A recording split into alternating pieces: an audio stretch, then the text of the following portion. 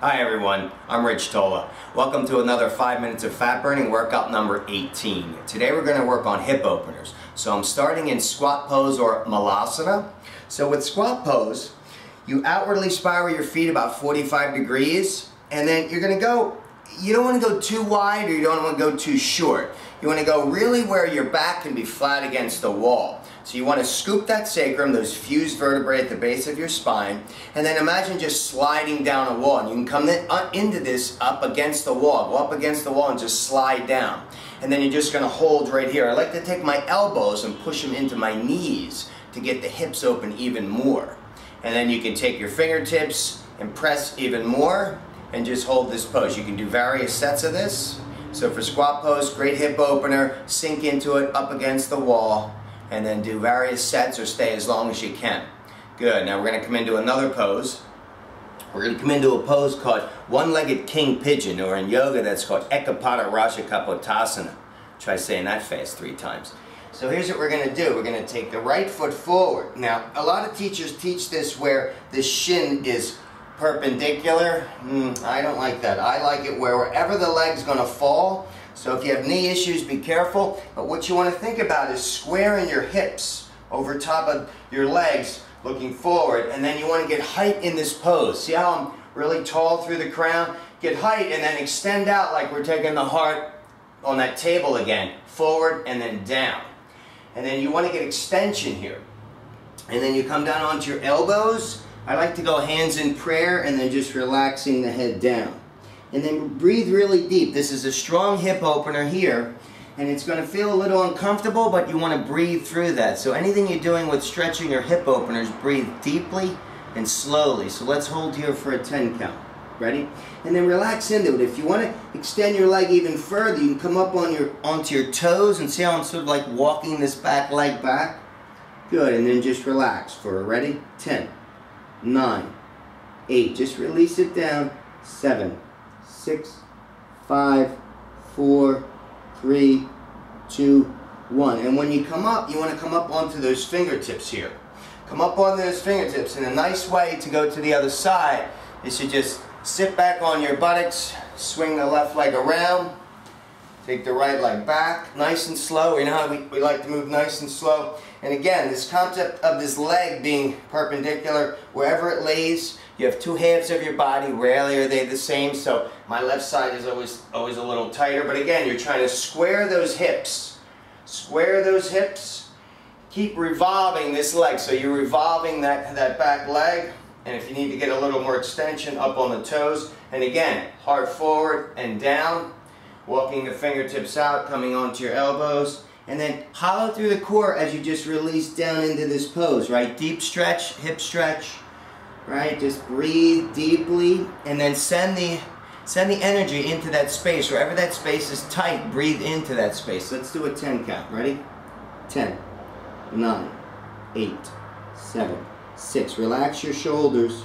5, 4, 3, 2, 1. Good. Slowly come up onto your fingertips. And the more you sink into that pose, the more you'll feel it as a hip opener. An alternative to one-legged king pigeon is laying back down on your backs, right? You know how we like to come down from a boat pose, 1 vertebra at a time?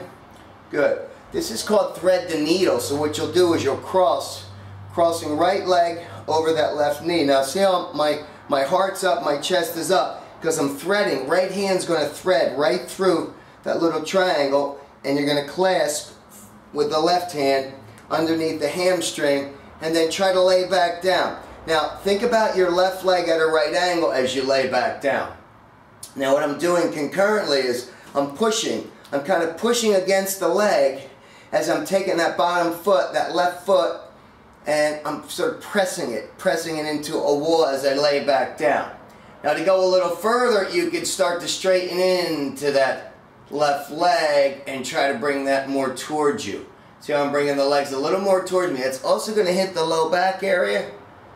Right? It's also good for sciatica. Good. Breathe. Let's do a 10 count. Ready? 10, 9, 8, 7, 6, 5, 4, 3, 2, 1. Slowly come down over to the other side. Right? Release that side. Again, we're going to start in this up position. Be careful with the neck, crossing over lightly. Like to thread the needle as we lift up, flexing the right foot, coming the right knee to a right angle, right? And then get comfortable here as you lay back down. The thing about hip openers is you want to find that discomfort, that uncomfortable feeling, and you want to stay there best you can and breathe into it. Let's straighten up into that.